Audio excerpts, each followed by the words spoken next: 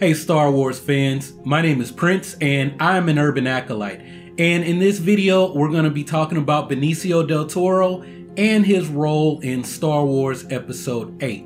So if you recall, a few days ago, I posted a video from IWasRaisedToDoOneThing.com, which is a Star Wars fan blog.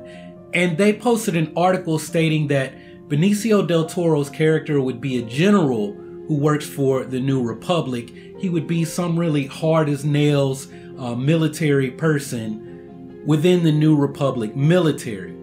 Now, as it turns out, I just found an article from StarWarsNews.net, which is a fairly reliable aggregator for Star Wars news, and they're saying something completely different. So, spoiler warnings.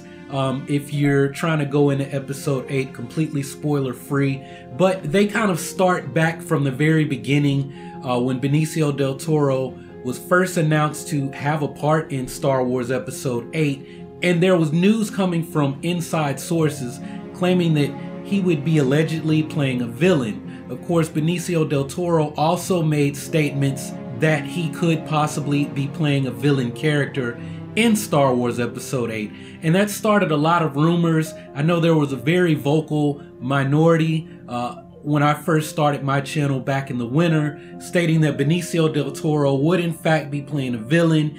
He was going to be playing an older Ezra Bridger and possibly a member of the Knights of Ren.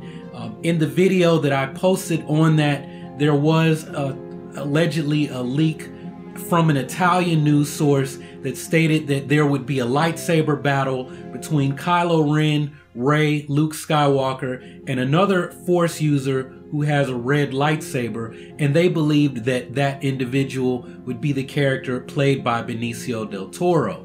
So the question is Benicio Del Toro playing this general who works for the Republic, or is he a villain? And if he is a villain, is he a possible Force user, one of Supreme Leader Snoke's other students, or a member of the Knights of Ren, and or both Snoke's student and a member of the Knights of Ren, or is he something else? So StarWarsNews.net reports that Benicio Del Toro had an interview with Grazia magazine, which is an Italian magazine, and he was asked if Star Wars Episode 8 would be a movie that he would take his 5-year-old daughter Delilah to see. His answer was, well, who knows, we'll see. I've never played an intergalactic villain. I mean, seriously, perhaps the film will not be suitable for her, but my dream is to take her with me, at least to the premiere, on the red carpet. So this is starting a new batch of speculations because Benicio Del Toro allegedly said that he might be playing an intergalactic villain. Now, someone translated that article from Italian into English, and based on their translation, it sounds like Benicio Del Toro could possibly have been joking. But the question remains, why would he joke about being some kind of intergalactic villain? Why would he say that it might not be a movie that's suitable to take his 5-year-old daughter? Well, for that second question, I can say that we know off the top that Episode 8 is going to be a bit of a darker film. I mean, we've got rumors of an assassination attempt on Princess Leia. There's this showdown between the Knights of Ren, Kylo Ren, Luke Skywalker, and Rey, possibly on Octu. We don't know what could happen to Rey. I think Mike Zero ran a video saying that Rey would get her arm cut off, and that's something that I don't want to see, and that's nothing against Mike Zero. He's got a great channel, but I don't want to see Daisy Ridley get her arm or her hand cut off. I just don't want to see that. So my point being is that Episode 8 is going to be a darker film.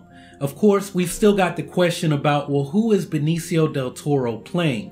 Well, Slash Film also ran this article where they basically reposted the article that was in StarWarsNews.net, but they put a major spoiler at the bottom of their article. So this is fair warning if you really don't want any spoilers. So according to Slash Film and whoever their source is, they say that Benicio Del Toro's character will be a former bounty hunter who becomes a Republic politician who survived the attack on Hosnian Prime because he was off-world at the time.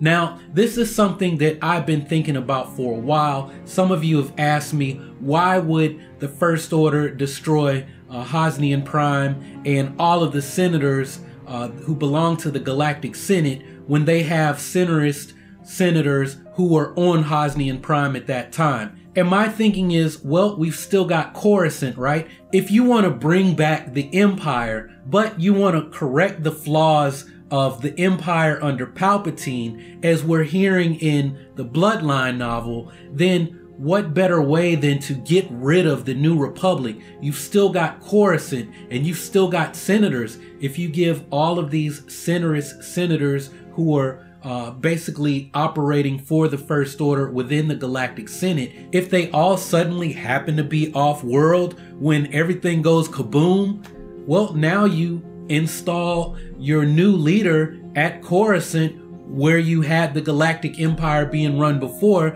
You've got a Senate. It's all the surviving senators who just happen to be centrists, so they can legally vote in Supreme Leader Snoke or whoever you want your first senator to be. Now, something that came up to me was, well, how cool would it be if Benicio Del Toro turned out to be Boba Fett?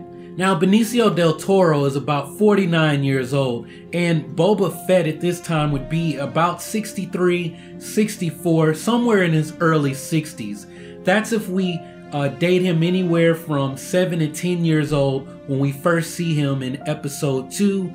He's probably a teenager by the end of the Clone Wars, and when we see him in the original saga, he's in his early 30s. So you jump forward 30 years, there you have he's in his early 60s. Now, of course, that raises the question, did he survive? Did he make it out of the Sarlacc pit? We learn in the Life Debt novel that because of the destruction of Jabba the Hutt's little pleasure boat, the pollution, whatever, from that destruction actually killed the Sarlacc. And we know that somehow somebody scavenged Boba Fett's armor out of the Sarlacc. So, I mean, did he survive? Right now, we don't know. But if Benicio Del Toro would have turned out to be Boba Fett, then that would pretty much confirm that he does survive. Now, how did I make that jump? Well, I based that on the fact that Boba Fett had a close relationship with Vader and with the Empire, right? And if Boba Fett is supposed to be some kind of bounty hunter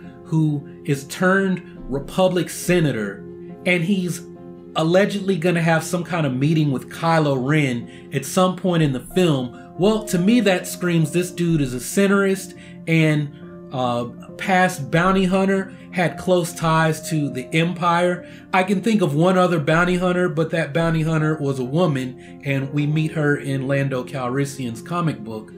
So I don't think it would be her. Anyway, that's really interesting stuff for us to think on, and it adds a new component to this equation of trying to figure out who Benicio Del Toro's character might be. So what do you guys think? Do you still think that Benicio Del Toro is going to turn out to be a Force user, possibly Ezra Bridger?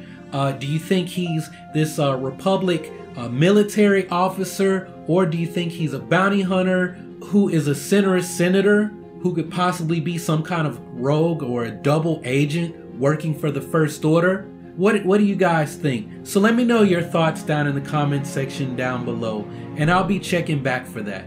So if you haven't subscribed already, go ahead and click on that subscribe button so that you can take your first steps towards becoming an Urban Acolyte. I'm participating in Vlogmas, which is a vlog every day in August, so I'm trying to post videos every day this month. In my next video, I'm going to look at Anthony Breznican's article on Bodhi Rook. And I've been thinking about doing another video, taking another look at Rey. But we'll see how that goes, because there's all kind of new stuff coming out this week leading up to the Star Wars Rogue One trailer. And I hope to have a reaction video up to that sometime Thursday, whenever I get to see the trailer. So that's all I've got for this video. Thanks for watching. Y'all keep on breathing, and may the Force be with you. Always.